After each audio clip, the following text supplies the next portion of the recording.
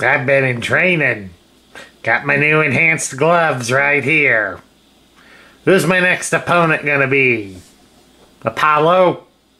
Clubber? Rocky? Mikey? I don't have ears for him to bite. I could just peck at his. Who else? Mr. Dream? Or that fat hippo guy? Who's next? Come on! Who's next?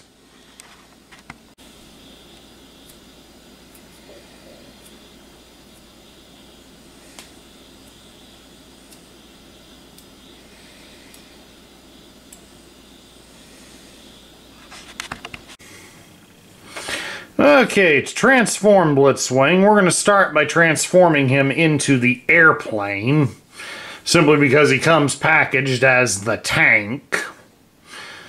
So you go from tank to robot to airplane. So we'll just start by turning him into the airplane. To do that, first thing we do is we pop his chest panel free. Then we're going to fold it up over his head like so. We'll come here to the side and we're going to raise up the entire back unit like so. It'll hang loose here on him, but that's okay. Then the next thing we're going to do is we open up the chest plate here. We're going to rotate it around so it brings out the airplane cockpit, and then we will close it up.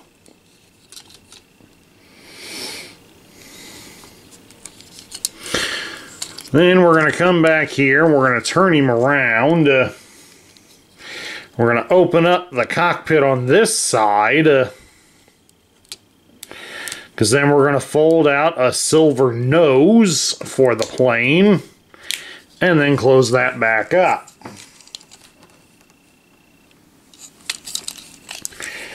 Turning him around again to the front. We're going to stretch his arms out a bit, because we are going to rotate these tan pieces that are on his arms.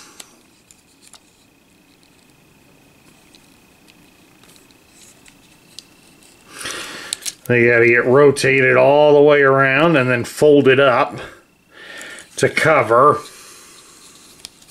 the shoulders.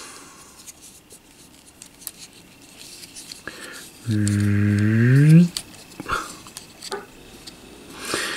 once we've done that, you'll rotate his fists. So the fists go inside his arms.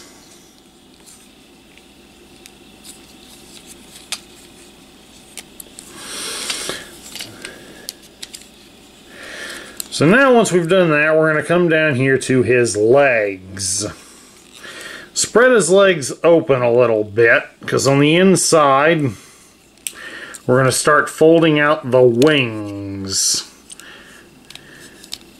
So get those legs opened up all the way and fan out the wings in their entirety.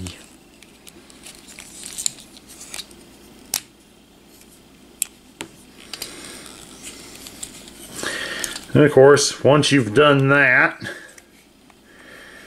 you can kind of bring them down here a little closer together. Close his feet up, front and back, so that way it forms. Now first off, you got to move the silver tailwind fins, because they're holding the front feet in. Of course, once you've done that, then it comes time to do some proper leg bends. So we've got to get it to bend right there at the knee. And fold up. Like so. So they rest up against the hip shield.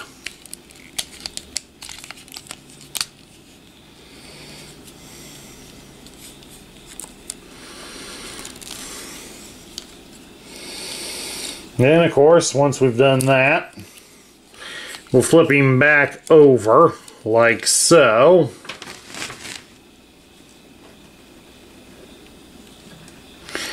So we've got to separate the arm at the shoulder. Should just pop free there, like so.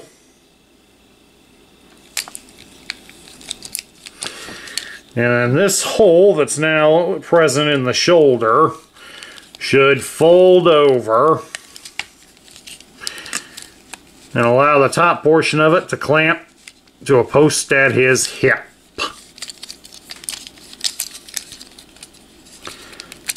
There we go.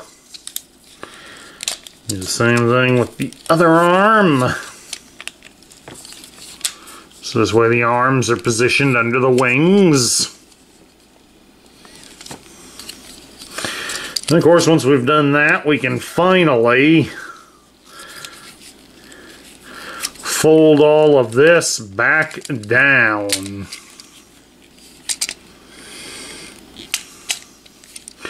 And once it's in position, we can connect the chest plate up here so that it kind of holds everything. There is a landing gear that you can fold down right now. Then you'd fold in these wings at the sides, little tiny ones, so they're now folded inward. Then we can come up here to the top of the plane and fold down these portions to complete the look.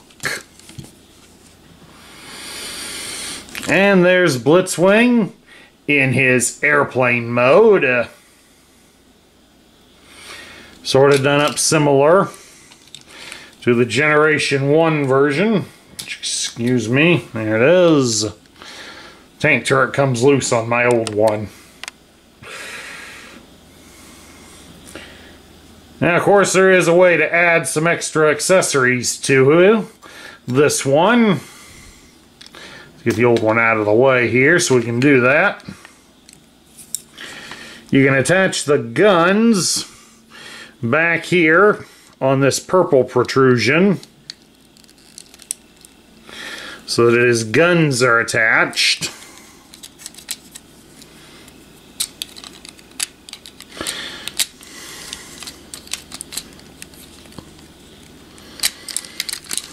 He doesn't want to hold the other gun for some reason. Probably not secured. There we go. Let's fix that. There we go. Got the gun in. No wonder. Wonder who's having a fight with it. It's upside down.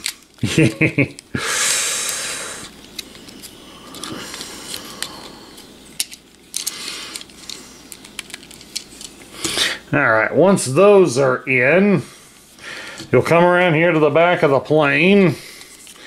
You'll open up the bottom of his thrusters. Come all the way open and flat.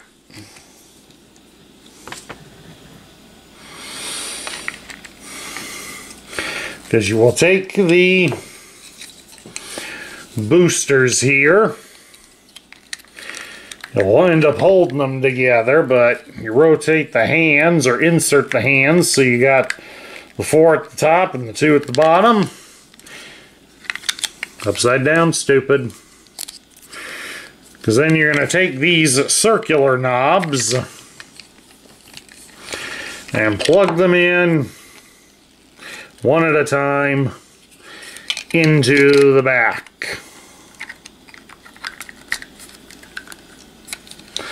And there you go.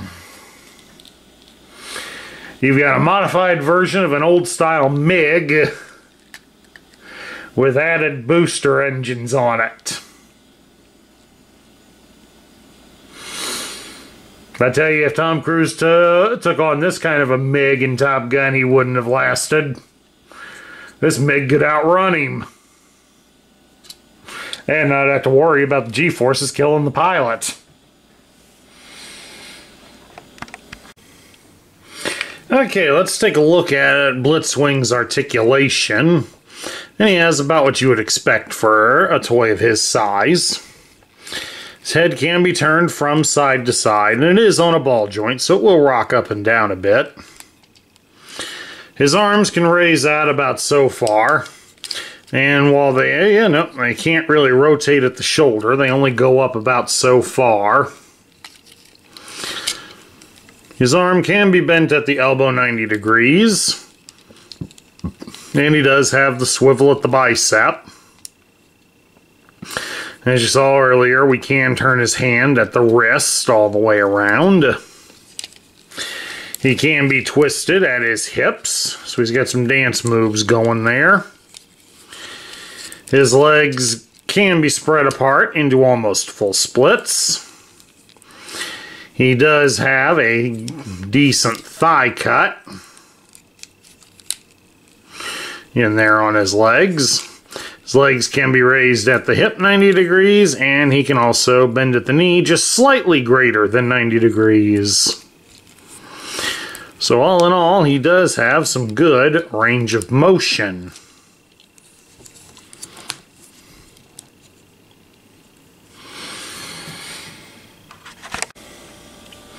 Okay, now that we've got him flipped back to robot mode, we can now try to get him into his tank mode. And that mode is a little more complicated. Okay, the first thing we're going to do is we got to work with his arms. So we get the arms, we're going to rotate these panels again so that we can fold his fists back inside.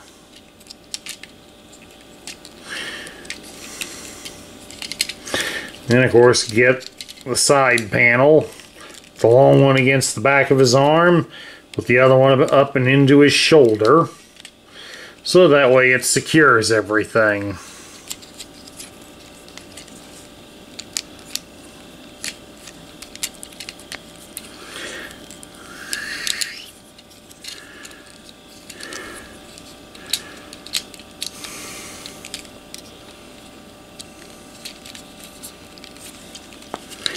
There we go. That gets the arms all in. And we're going to shift those a bit so that we can lift up the edges of his hip shield. Because we're going to come down here to his legs. Going to open up the wings again. We don't need to open them as wide. Just at least enough to get things open.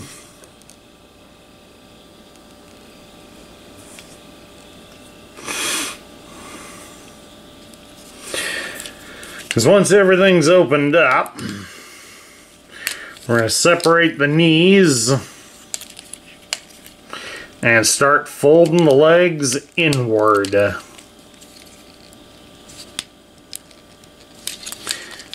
Come on, there we go. Once they've all been folded down, you can press the legs together and then go back to folding the leg covers over. Now, before you connect them together, get the legs all folded up, panels all folded up. Then you can put the legs together. And we'll separate these silver fins and fold them back. So that way the feet can be closed up. And we can also fold those down again, because we are done with that. Then now we'll come up here to his chest, pop the chest plate free, fold it up, get it straight, and raise up everything from the back side.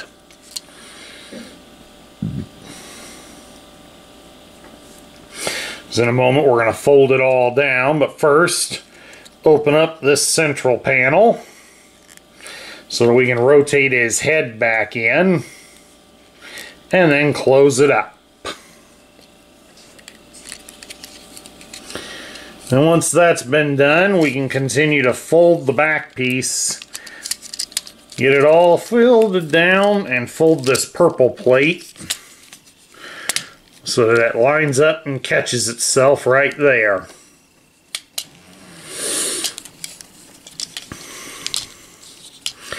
Now, these plates here on the side, they are double hinged, so get them to stretch out and then fold under. Like so. They should also have a tab here that'll connect to the silver fins. So that way you know you've got them locked in position. And it'll keep the tank steady.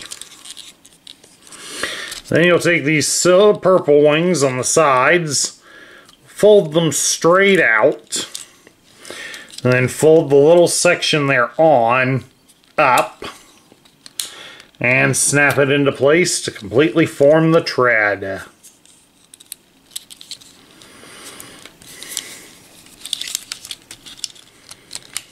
There we go. Then you can raise up the tank turret and fold it down.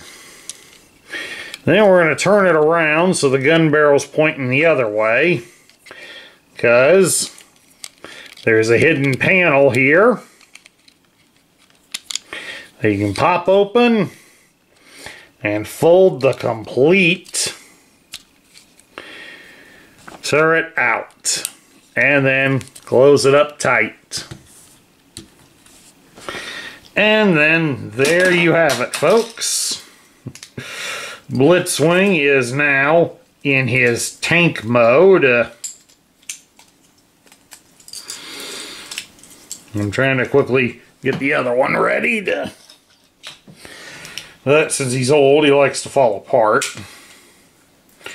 There we go. There's the original tank. For a size comparison, or basically a just for fun comparison.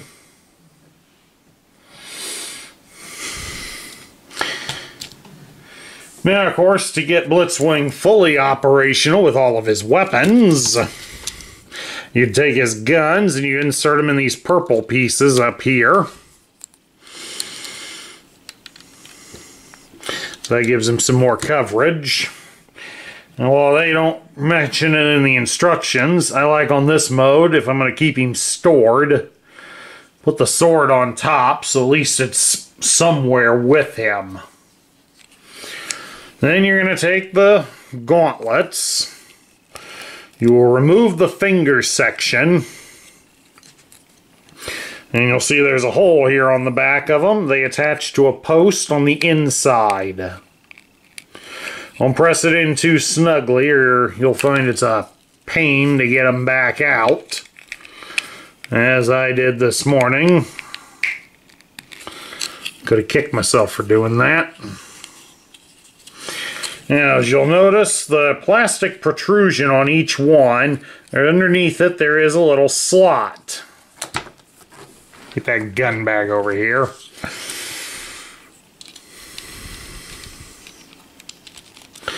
As we were saying, there's a little slot in there, and it should line up with a spot right here on the side of the turret. And then the little square knob at the front of the missile box should connect in on this impression on the side. Just put them on there. Get this stupid gun back on. And then there you have it. Blitzwing not only has some extra guns, but now he's got missiles for his tank mode. All in all, it still looks silly. So now we get down to my thoughts. What do I think of this version of Blitzwing? Well, it's definitely a significant improvement from the Generation 1 version of Blitzwing. It's a little more complicated to transform than the Titan's Return version of Blitzwing, which I do have. So, it does have that going for it, and it does at least look a little bit better than that one. The big thing I have the gripe with is the inclusion of the gauntlets. I really don't like them. I find them kind of stupid, and well, they go on to all the modes real well, and that it is a nice thing that Hasbro did that. It's kind of like the coal car that came with Astro Train. It could be used on all the modes. But at least the coal car made a little more sense. I mean, as a backpack for the robot, it was okay, but it was better off as holding all the extra guns. It needed some armor for the spaceship, which was alright, but it also made a launching platform so that you could display the space shuttle in launch mode, so that kind of made it useful. These, however, really aren't. They're a pain in the butt to attach to the robot's hands due to where the post is positioned inside there. As afterburners on the plane, well, if you end up looking at it, it looks a little too boxy on the backside. And then here on the sides of the tank, it just, unfortunately, the red and purple kind of stand out a little too much. And then, of course, with the way they're hanging there on the side, it almost looks like that they could come off relatively easily. So all in all, the toy itself is excellent, and I do like the dual guns and the sword, but it's just, I think it could have been better off if they had left the gauntlets behind. At any rate, that's my review of Legacy Blitzwing. I hope you all enjoyed it. Please do remember that if you like the content that we feature here on this channel, please do like, share, comment, and subscribe. So now for next year, well, we're still undecided at this point. If I've gotten some of the more Legacy toys from Wave 3, we might start reviewing them. But the plan is to go back to Studio, since I do have a mix of regular and 86 guys to start with. But at any rate, I want to wish all of my viewers and fans out there a happy new year. Let's hope 2023 gets better for all of us. We got to keep saying it. One of these days, it's going to be true. This is Sparkster1701, wishing everybody a happy and prosperous new year. Enjoy yourselves, and I'll catch you all later. Hello everybody, Sparkster1701 here. We're taking a look at the newest triple changer to come about. This is Blitzwing. Of course, Blitzwing will be familiar to Generation 1 fans, as here is his original toy. The original Blitzwing came out in 1985. He was an immediate hit among the Transformer fans, since his military motif, alternate modes, really worked out well with the Battle toy line. According to the information from his tech specs and the More Than Meets the Eye guidebooks, Blitzwing was more of a tool used by Shockwave than much of anything else, as Blitzwing was kept under control from being a raging berserker by using simple propaganda. So more than likely, probably along with that propaganda stuff, Shockwave may have also been implanting other commands into him to probably make him his own personal soldier. I mean, it is known that Shockwave does plan, when logic allows, for him to overthrow Megatron. So if he already knows one day he's going to try, he might as well get some loyal troops. And while he knows that ones like Starscream can't be bought or trusted, Shockwave would definitely be in a position to insert commands into warriors that he's helping to create. Like Blitzwing here. Sort of similar to the Order 66 command that Emperor Palpatine put into the clone troopers in the Star Wars movies. It's kind of an idea to think about, at least. We can debate about it down in the comments section. And now let's get old Blitzwing out of the way. And we'll start looking at the new Blitzwing and his accessories. We'll start off with his sword.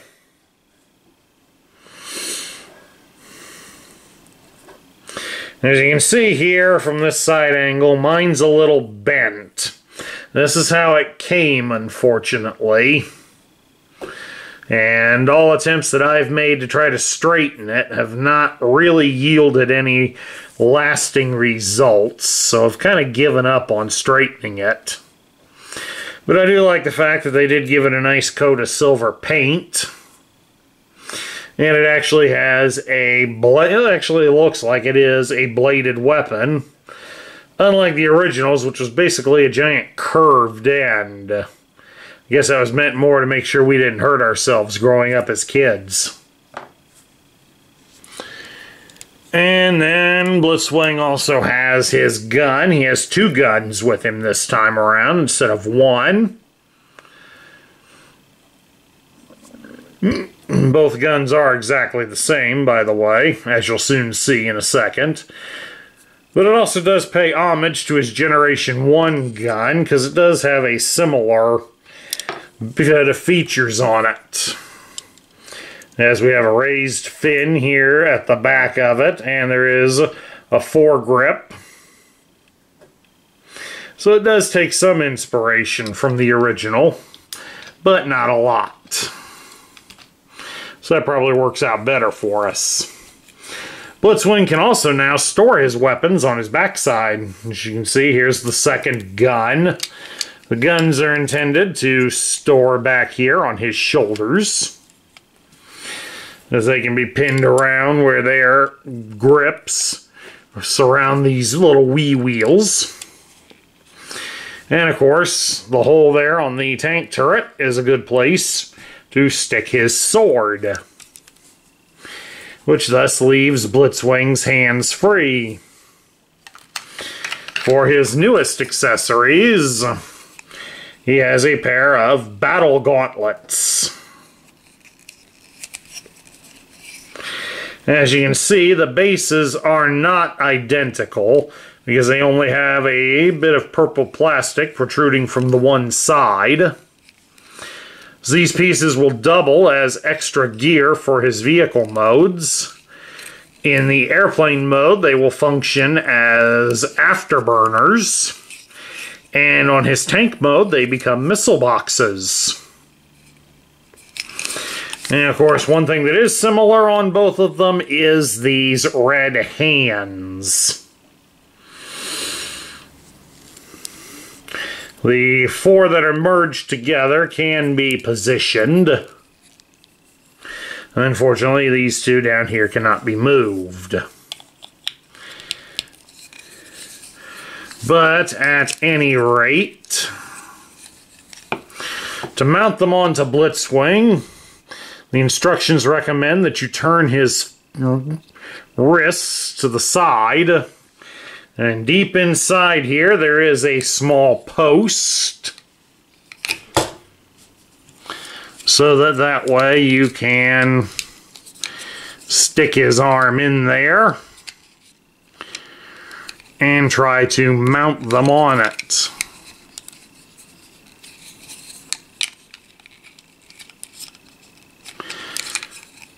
Let's try it the other way. Rotate the wrist the other way. Let's see if that works any better.